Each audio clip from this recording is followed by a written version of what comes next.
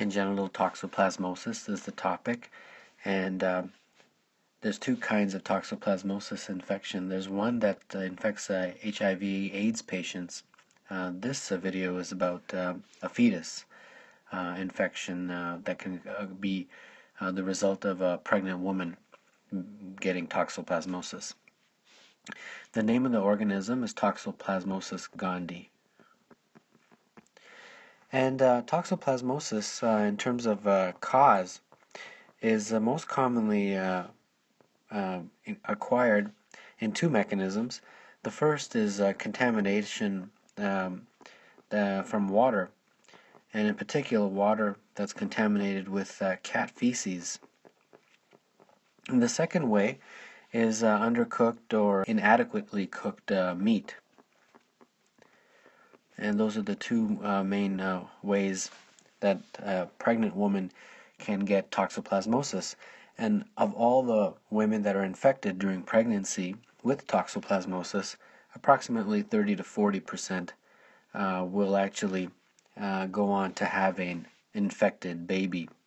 So it's a pretty good risk statistic. Now, the symptoms or the presentation of toxoplasmosis in a fetus, there's a long list, but fortunately there's something known as a classic triad, and that makes it easier to remember. The first of the three things is chorioretinitis, and chorioretinitis basically is an inflammation of the choroid and the retina.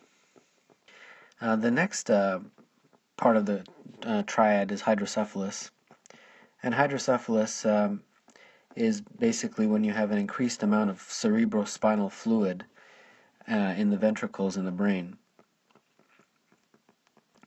And the final part is intracranial calcifications.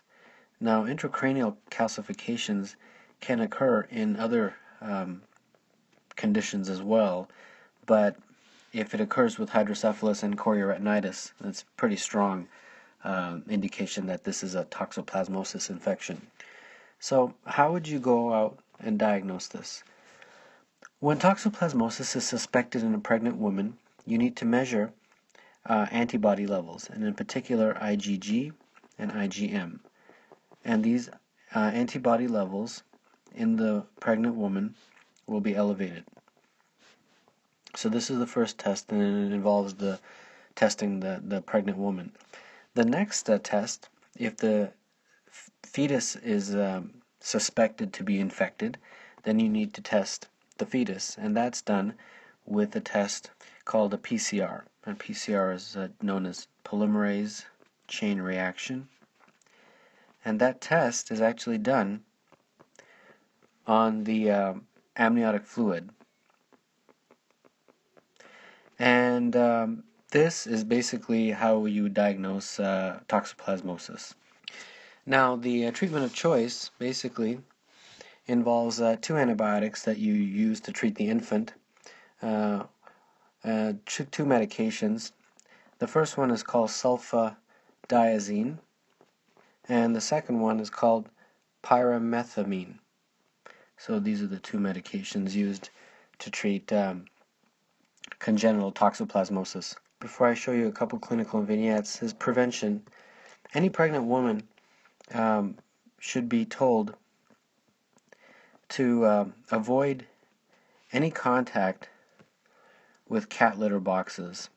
And the reason is obvious, because the cat litter boxes contain feces that can transmit this organism. It's part of the prevention.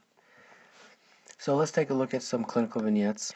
An infant is born prematurely and is small for gestational age. At birth, the infant is obviously ill with jaundice, fever, hepatosplenomegaly, myocarditis, and rashes. Neurologic involvement is prominent with hydrocephalus and intracranial calcifications and seizures. The mother has a cat and continued to clean the cat's litter box during pregnancy. Which of the following is the most likely causative agent?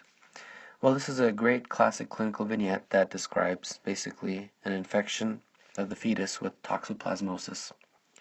And the final one, a newborn baby born premature shows a classic triad of chorioretinitis, hydrocephalus, and intracranial calcifications.